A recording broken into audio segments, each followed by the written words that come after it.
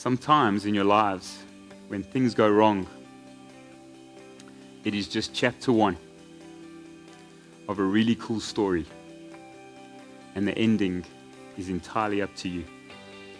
There is a lot more to his story than just racing motorbikes. He's such a people person, such a friendly person. He's the most positive, most outgoing person that I know. The story is a tribute to the man himself and all who helped him achieve his dream. Allow me to introduce Joey Evans. Joey Evans! Joey Evans.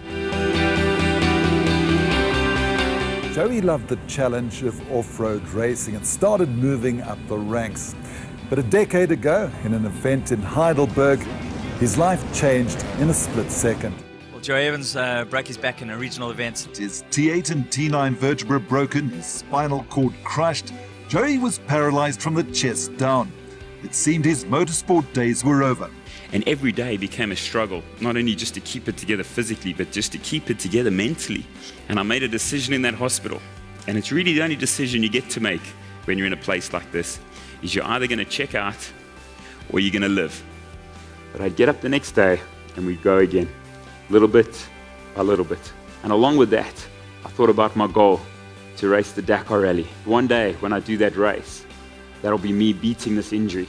There's so much more to the Dakar Rally. It's about the spirit of the event, the human endeavour, and going and doing something which is seemingly unachievable. And here we've got this living guy, Joey, and he's gone and done it and got paralysed, and he's turned himself around and he's getting back on his bike and he's going to go and race again.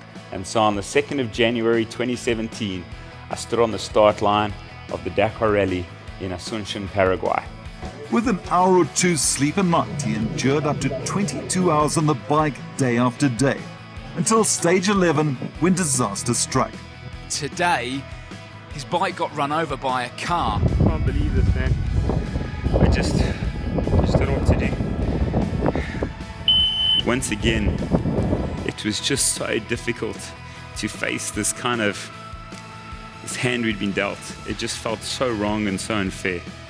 But as Joey likes to say, you didn't come this far to only come this far. So what happened? Was there divine intervention? I think there was. And I've just come across a bike right here. Freaking insane. But it shows you don't quit, ever. And I just rode the rest of that day without seeing another bike or another quad that whole day. And it started getting dark and I'm still riding. 12, 1 o'clock, 2 o'clock in the morning, I'm still riding. And then I rode that same bike another 750 kilometers the next day to cross the finish line in Buenos Aires, Argentina. But that's not the finish. The finish was coming home. And so when it is dark and you feel alone and you feel like quitting, I want to encourage you to just twist that throttle and you ride right through the night. Because it's when you ride through the night that you earn those airport days.